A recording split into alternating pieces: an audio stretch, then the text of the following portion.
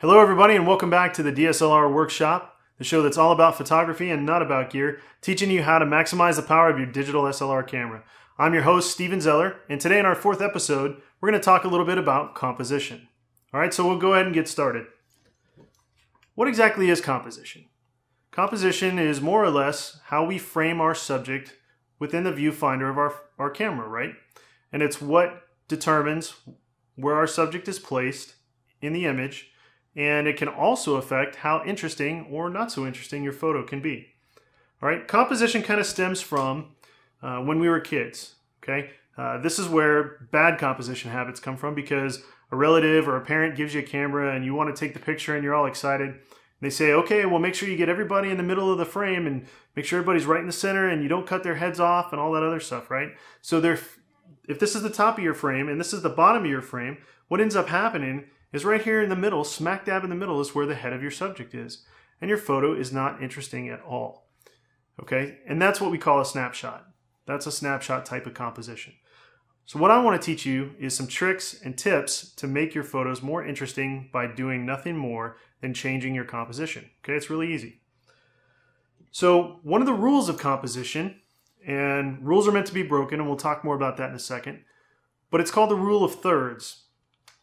And imagine you take an image and you divide it into thirds. So you draw two lines in equal parts horizontally across the photograph, or vertically, I'm sorry. And also horizontally, you draw two lines. It gives you a third. So you've got a third horizontally and a third vertically.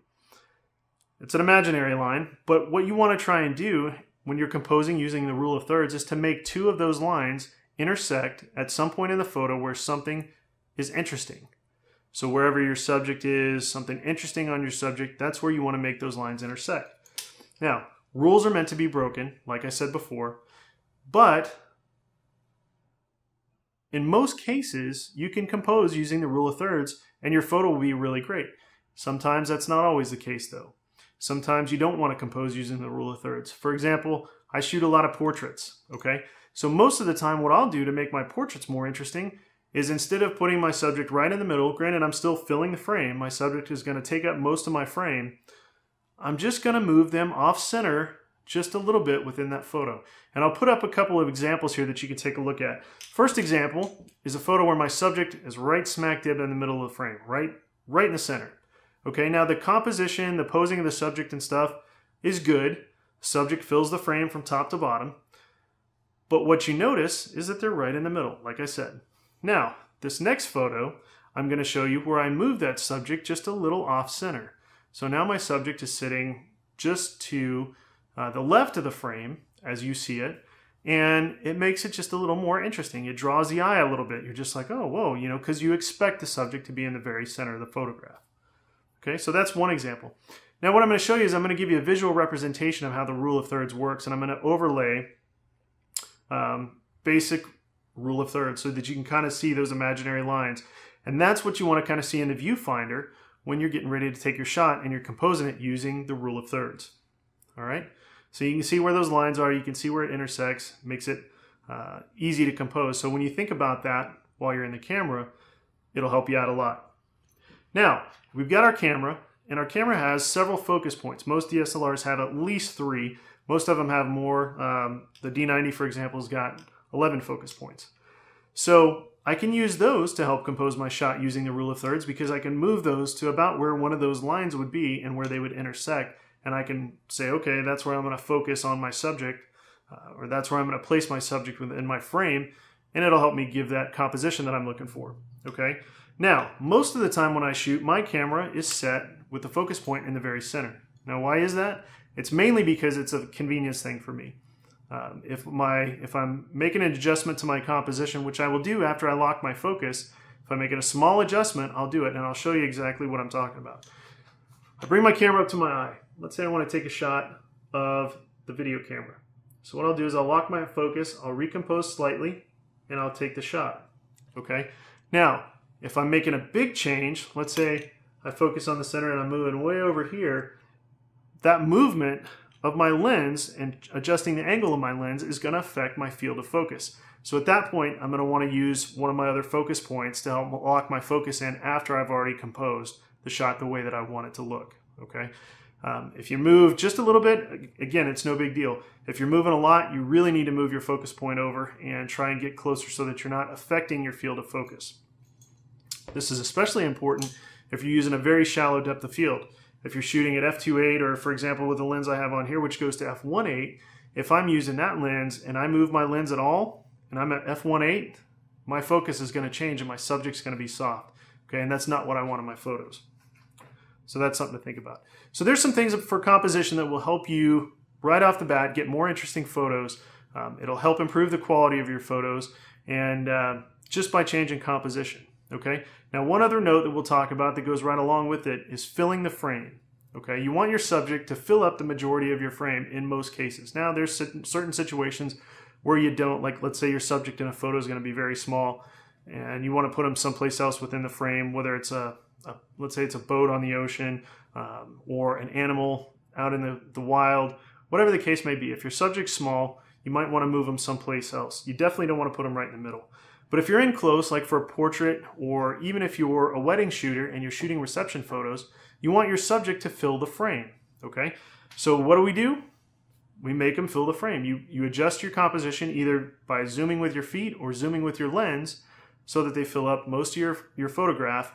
And again, it's just something that'll help make your photos a lot more interesting. All right, so that's all we're going to talk about for composition. Okay, the next thing I want to talk about is a little bit of a recipe to how to get really great landscape shots. All right, and some of the things that you're going to need to do, and maybe a tool or two that you're going to need to bring with you. Okay, first off, you're going to want to have a wide lens on. Okay, I don't have a wide lens on here right now, but you're definitely going to want to have a wide lens for landscape shots. Something around the 18 to 24 millimeter range. Most kit lenses that come with your cameras, like Nikon has an 18 to 55. They've also got some other lenses that go really wide, like an 18 to 105. Those are going to be the types of lenses that you're going to want to have when you're using landscape photos, okay? When you're taking landscape shots. Something that will allow you to take in a wide amount of the scene. And there's lenses that go wider, like 12 millimeter, 14 millimeter, stuff like that. But an 18 to 105 or an 18 to 55 kit lens will do you just fine. You want to have it set to a wide angle. All right, the next thing that you're going to want to do is you're going to want to bring a tripod. Now, why are you going to want to bring a tripod? Mainly because you're going to be shooting either early in the morning at sunrise or late in the evening right about sunset, okay? And while you're doing that, the light's going to be very low. And so you're going to want a stable platform. It doesn't have to be a tripod. It could even be a monopod or just the hood of your car, something to set your camera on and keep it still while you're taking your shots. Most of the time, your shutter speed is going to be really low because your aperture is going to be very small. You're going to use an aperture like f11 or greater, like f16 or f22. Okay, and that's going to give you a great depth of field for your landscape shot. Okay, also, if you're not very familiar with white balance, go ahead and set your camera on auto white balance. Auto white balance will give you a great result, and you don't have to worry about fiddling around while your light's changing and things like that, which could cause you to miss the shot. All right, so those are some things that will help you get set up for success for landscape photos. And then basically just go out there and play around.